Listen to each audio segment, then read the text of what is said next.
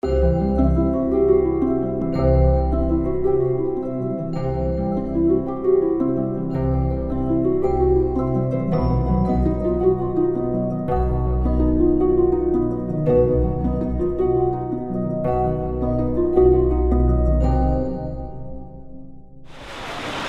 here too often because you have to drive the tram. I'm scared of heights, but there's a really good exhibit going on right now, the Baroque paintings, and I'm really interested to look in there and see.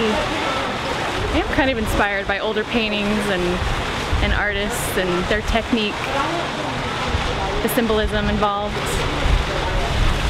I guess I have similarities that way. I use a lot of symbolism in my work, but I'm a pretty introverted person. And I feel like my art is an outlet. It's my way of expressing my voice and sort of sharing a positive energy and positive thought.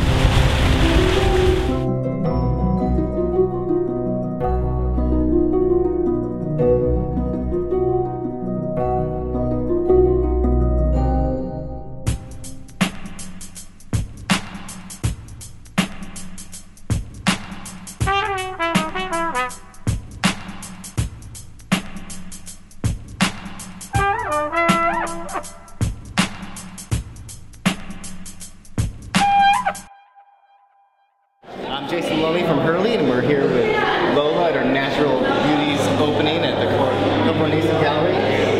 Lola, take us through the space. This piece is actually very...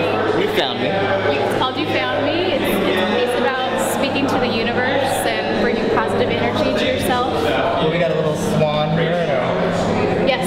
Yeah. It's a little telescope. It represents how small we actually are. Oh, yeah. And the swan actually is representative of the energy that we're bringing towards us.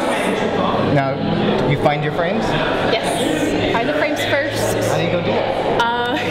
It's a secret. Oh, come on.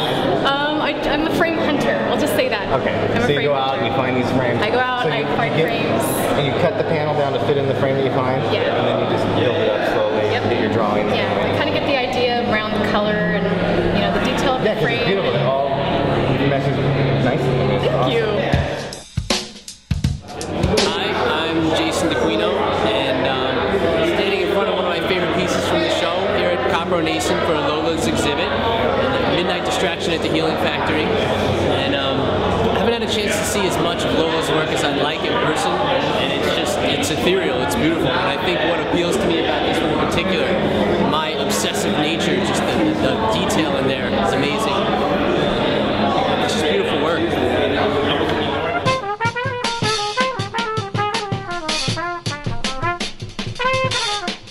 Hi, I'm Chet and this is my painting. It's small. It's called Seeing Things, and I'm here at SuperSchool, created by my buddy Lola, and her stuff looks great. Everything looks great. Everything is great. Hello, my name is Vaux. I'm standing in front of my painting, Tricked by Treats. It's part of the SuperSchool show here at Copro Nason. Very proud to be a part of this, among some elite friends. And I don't like to explain my work. This was kind of an adaptation of some fairy tales that I was told as a kid. I was always kind of in love with that Hansel and Gretel theme. I kind of like the idea. There was also a Russian tale about Baba Yaga. I believe her house was on chicken legs, and that just said to me that her house could move wherever she wanted it to. You can see down here maybe some of the victims of whatever this might be or whatever this might be, but who knows what lies inside here. Almost looks like Big Bird might be inside there. I don't know. And I don't care to know. Beware, children. When you go in the woods, make sure you know how to get back to safety. And that's all I have to say. Hi, I'm Mia. This is my painting. It's based on the Oliver Twist novel, and it's the female character. She's like a tragic character. So it's kind of dark, but it's like 19th century London mixed with like my whole world and everything. I don't know, I just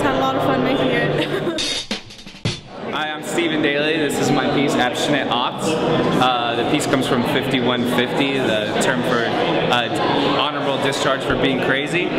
So it's basically like, she's crazy, I guess. I'm Jason Maloney, I'm from Hurley, and we're here with Nathan Spoor. Nathan? Jason. Take us through this piece. This is my latest piece, This Immaculate Correspondence. And basically, it's a male-centric, like my work typically has a male or female feel to it. And this is definitely more male. We got candy, we got drugs. Right. We got little animals on a carousel. Yeah, we have all different layers of special things that the young boy would be exposed to or involved in, or in like contemporary life we have. Right, in contemporary everyday life. You know, you've got the child, like the Candyland Trail, you know, representing where the young boy would travel, you know, to get to the more experienced realm here where he's got the prescription and all kinds of different, well, I guess the drugs would represent information, perhaps, or ways of accessing, ingesting information, turning certain parts on and turning certain parts off within yourself. The tree in this piece is a female support system. And what she's doing, this is kind of a young tree. As old as a tree can be, it's still fairly young. And these portions here represent channels where things can come and go. Like how long did it take to finish a piece like this? Generally takes, like this piece, I worked on over several months. I worked on several paintings at one time. That's awesome. Thanks, Nathan. Thanks, Nathan. And there you have it, Nathan Spoor.